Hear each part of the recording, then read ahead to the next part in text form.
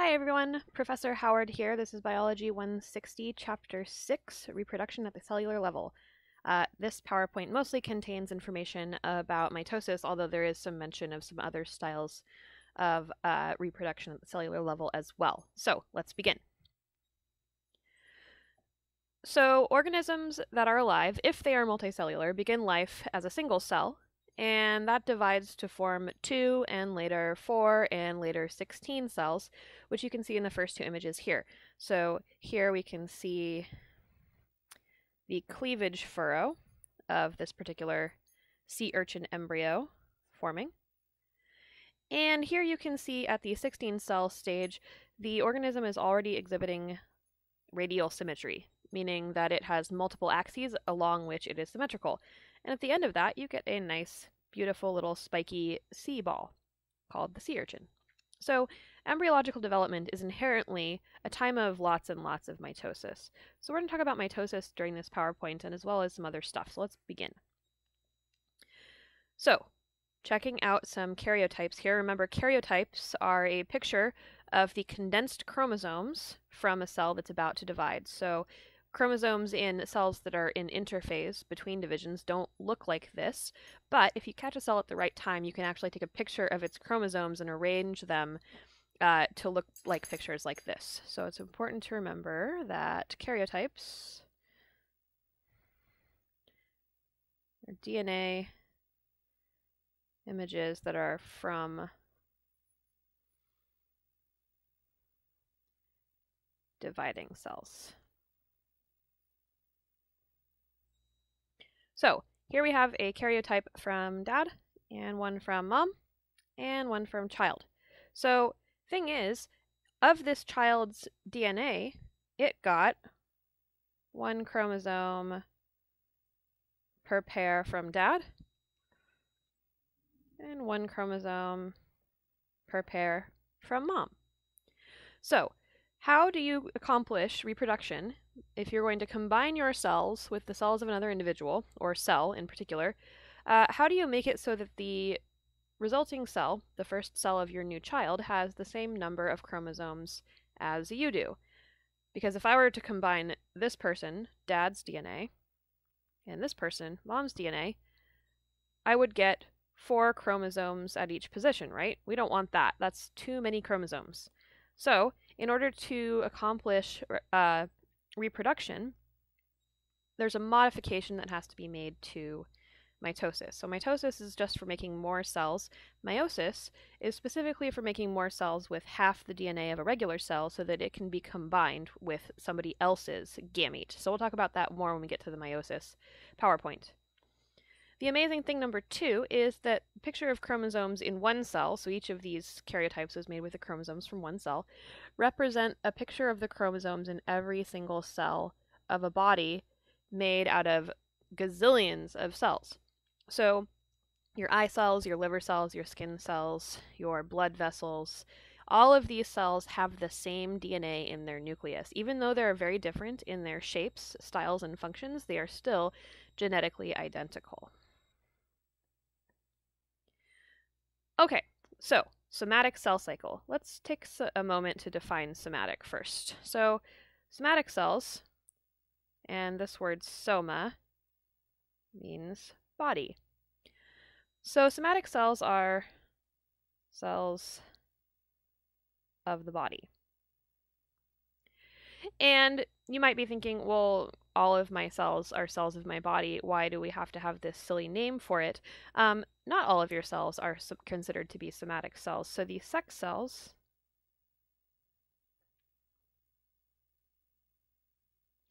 or gametes are the sperm and eggs, and they are not somatic cells. So somatic cells are any cell of the body that is not a sex cell.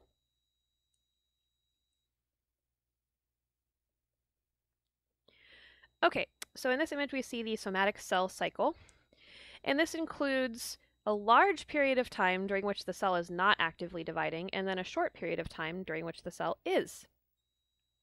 So the long period of time during which no division occurs is called interphase. So inter means between. So interphase really just refers to the fact that during this time the cell is between divisions. Then we have the mitotic phase, which includes mitosis and cytokinesis. So mitosis is DNA division, really. So it's the dividing of the nucleus. And cytokinesis is cut cell in half to form 2 new daughter cells. So these concepts are related, but they're not the same. So mitosis and cytokinesis are not interchangeable terms. They are different, and we'll discuss that a little bit more later. So interphase is divided up into 3 overarching stages. So there is cell growth that happens during G1, so this is the first one. DNA synthesis, which happens during S, and G2 is more cell growth. So interphase is not all the same. There's different things going on during different points in interphase, so it's appropriate to indent here and say G1, S, and G2. Wow, that's a terrible 2. Let me try that again. 2, there we go, are subsets or subphases of interphase. So during G1, the cell is growing, getting bigger, and it's also doing whatever it normally does as a cell. During S phase, S standing for DNA synthesis, the cell has decided that it's going to replicate, and therefore it needs to copy all its DNA first. So it takes quite a while to do that because DNA is a long molecule. So S phase is the next step, and it takes quite a while. After that, we have gap 2. So the G stands for gap. G2, cell is growing and it's doing all of its cell tasks. So like if it's a liver cell, it's making bile and it's doing liver stuff. But it's doing all that stuff with doubled DNA. So instead of having 1 copy of each chromosome, it's got 2.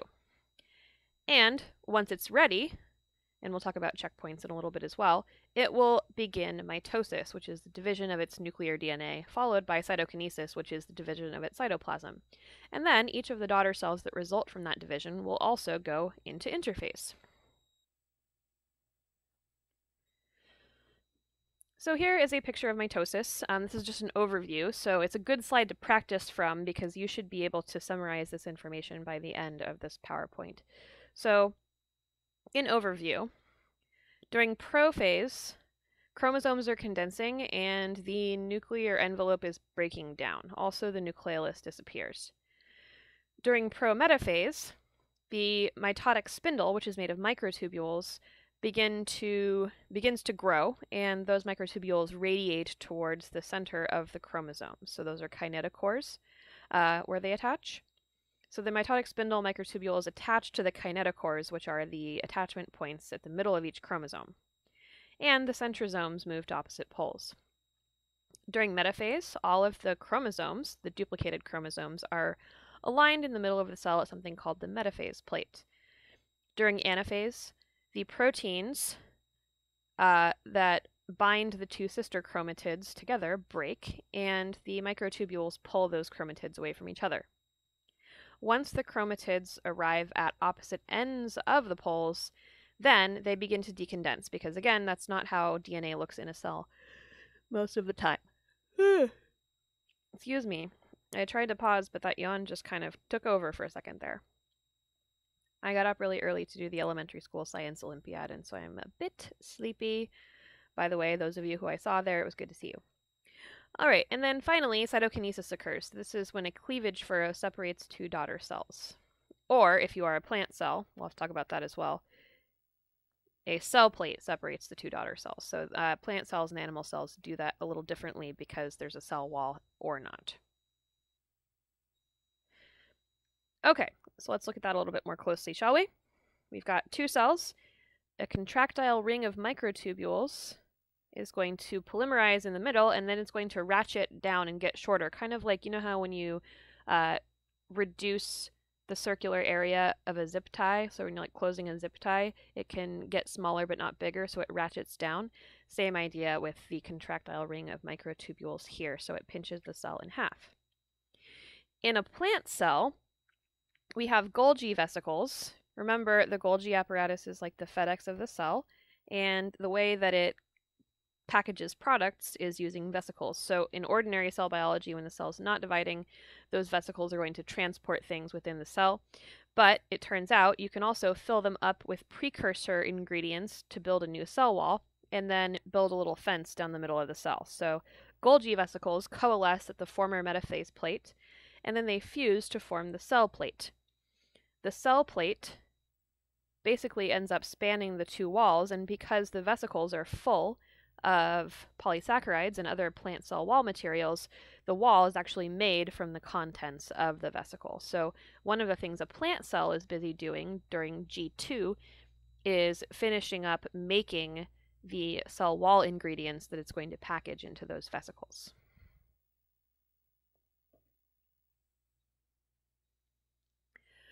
Okay, so many cells undergo division fairly frequently. So a good example of this is skin cells. They divide very, very often, so they're kind of always cycling through this. Some cells, however, don't actively divide, so they will leave and enter something called G0. So in some cases, this is a temporary condition until cells are triggered to enter G1, and in other cases, the cell remains in G0 permanently. So another thing to note is that scientists are capable of coaxing cells out of G0 and making them go into G1.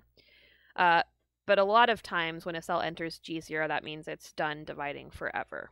So G0 just means cell is not preparing to divide and doesn't plan to anytime soon.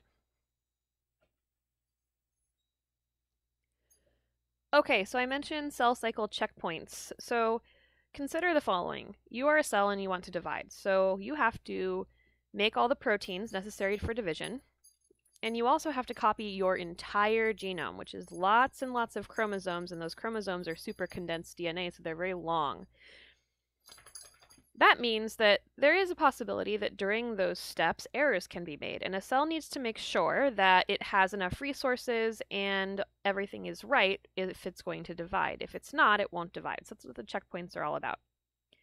So starting with the G1 checkpoint, this is to check for DNA damage. So before you even start copying your DNA, you want to say, hey, is any part of this molecule busted in some way? Should we fix it?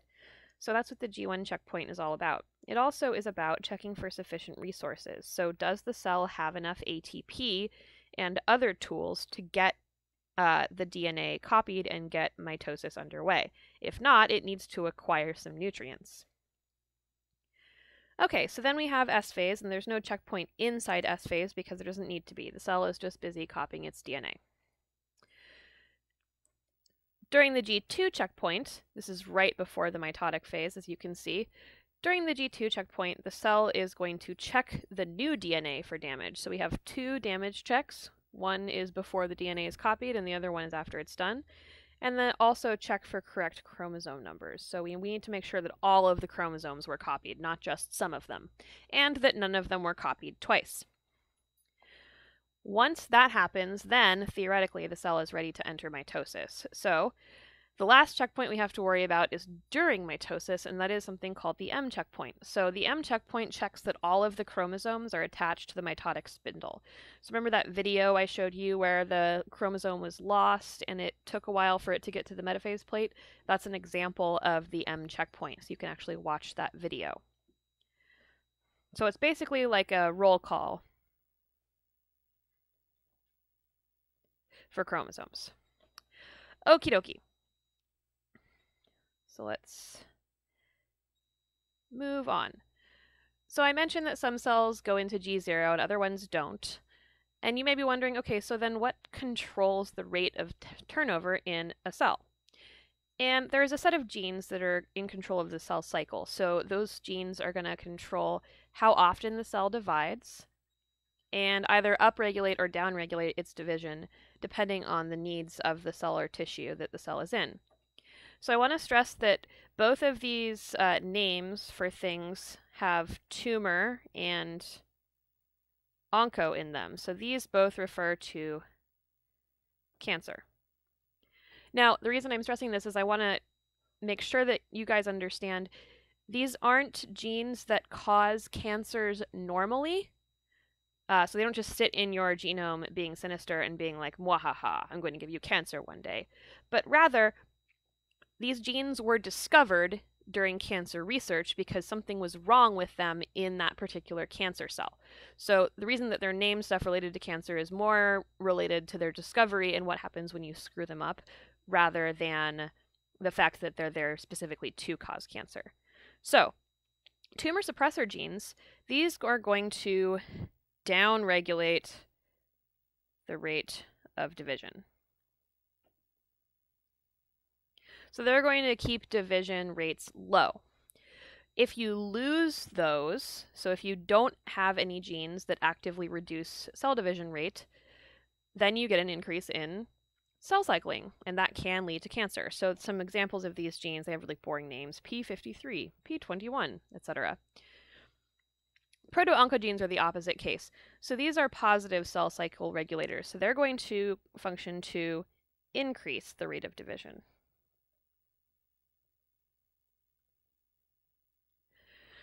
So if these get mutated in such a way that they gain too much functionality, they're going to basically put their foot on the gas pedal of mitosis. And that's going to increase the rate of cell division, potentially to the point of cancer formation. So examples of these are CDK, RAS, MYC, and some viral oncogenes. So let's explain really quick about viral oncogenes, just because why not? So viruses use animal cells in order to reproduce. They don't have the ability to make more of themselves on their own. So viruses are little bits of DNA or RNA that hide in your genome, and they need to copy themselves. So they use our polymerases and our ribosomes to make more of themselves. So the corollary to that is that although viruses are infectious and they're bad for us, they need us. They need our cells to be alive, or they need a steady supply of live cells in order to keep on making more virus. So it doesn't actually benefit a virus to kill its host, at least not in the short term. So instead, some viral oncogenes try to upregulate mitosis so that the cell is not only making more virus, but it's also making more cells for the virus to hijack. Hope that makes sense. Okay, so let's move on from this.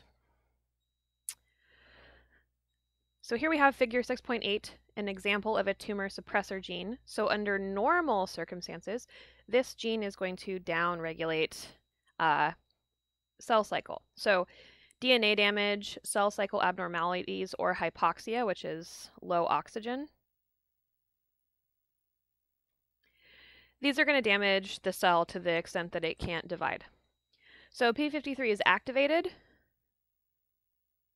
by these conditions, and that's going to cause the cell either to stop dividing so it can repair its DNA and restart the cell cycle, or if the damage is too severe, the cell may be directed to simply die. So we call that apoptosis. If we have a damaged P53, so something has gone wrong with it, same conditions apply, but they're not going to be able to activate P53 anymore. So in that case, the cell cycle is going to continue with damaged DNA, and cells can become cancerous. That's an example.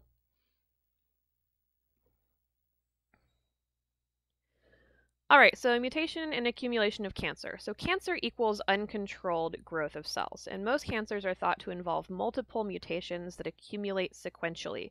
So it's not usually just one single mutation that causes cancer, but rather one happens and that's preserved in the genome, and then there's another one and that's preserved in the genome, and then there's another one and that's preserved in the genome, until eventually there are enough mutations that are negative to cause uncontrolled cell growth. So in this picture, we see a tissue made of cells, and those are packed predictably, and they have a constant number. So if one cell dies, another cell will come to replace it. In this picture, this cell is going to incur a mutation in the cell cycle control gene. Uh-oh. And it's going to continue dividing. And it doesn't really care about the rules for division for this tissue. Like, let's think about epithelium, for example. So if a columnar cell dies, it's going to need to be replaced by another columnar cell. But if that cell's cell cycle control gene has been messed up, and some other things about it have been messed up too, it's not only going to divide a bunch and push its neighbors out of the way, it's probably also going to have a weird shape. So this is what that looks like. So single mutant cells grow a little out of control, probably not noticeably. More divisions equals more DNA replication. And statistically, the more times you replicate your DNA, the higher the chances are that a mutation will happen. So we're increasing our chances of mutation just by the cell cycle control gene being messed up. What if now, due to all that division, we've got a second cell cycle control gene and the growth gets more out of control? So now I can see the green cells are increasing. So this is pretty dangerous, and especially if the tissue happens to be near a blood vessel, because then cancerous cells can hop into the bloodstream and travel elsewhere, which is called metastasis. So metastasis is the movement of cancer from one body tissue to another, and that's to be avoided. So metastatic cancers are the more dangerous kinds of cancers. So when you get double mutants, you get even faster cell division and more rounds of division and replication, which creates even more chances for mutation. So this gets out of control pretty quickly. And here we have a third mutant. And now we have cell growth that is going to add more cells, and it's going to exceed the margins of the original tissue. So, cancer results. Tumor formation, loss of contact inhibition. So in a lot of cases, a cell will resist contacting another kind of cell, so it doesn't move into a particular space it's not supposed to. That's not something you see here, so you can see that these black cells are deciding that they don't care that the tissue is supposed to be shaped like a rectangle, they're just going to do whatever. You also get de-differentiation, so they go from being differentiated into a particular kind of cell to being sort of amorphous blobs. They're no longer capable of undergoing apoptosis, and they can even recruit their own blood vessels. So angiogenesis means the cancer is causing the formation of blood vessels to feed it.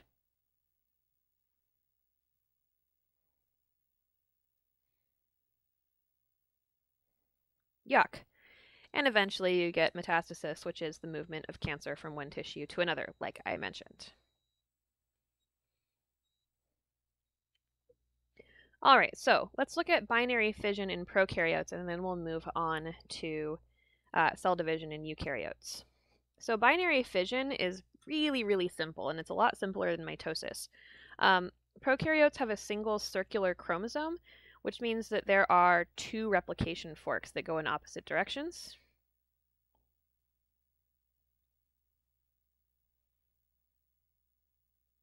So basically, the circle of the chromosome unzips from the middle, and eventually you get these two rings. This FTSZ protein, which is important, this is kind of similar in nature to the microtubules in a eukaryotic cell with regard to their role in cell division. So they're kind of distributed evenly throughout the cell in this first rectangle. And then as replication of the chromosome completes, the FTSZ proteins migrate towards the midpoint because that's where they're going to need to cut the cell in half. So once the chromosome is completely duplicated and we've got two separate bits of DNA, those are going to continue to move away from each other towards opposite ends of the cell. Meanwhile, the FTSZ proteins have now gone from being kind of loosely aggregated at the center of the cell to being a solid ring, and those are going to contract. The FTSZ ring directs the formation of a septum that divides the cell as well. So plasma membrane and cell wall materials both accumulate there. The plasma membrane forms first, and the cell wall is formed second. So that septum forms kind of like how plant cells do it as well. So the take-home message there is that if you have a cell wall, you need some extra steps in order to build a new wall barrier as well as build a new membrane. But that's the overview of prokaryotic binary fission. Okay, and that's the end of that one. I realized that PowerPoint was a teensy bit different than the one I gave you in lecture, and that's okay. The next video I make is going to cover the steps of mitosis, mitosis, and then after that, I will make the one about meiosis. So thank you for your attention.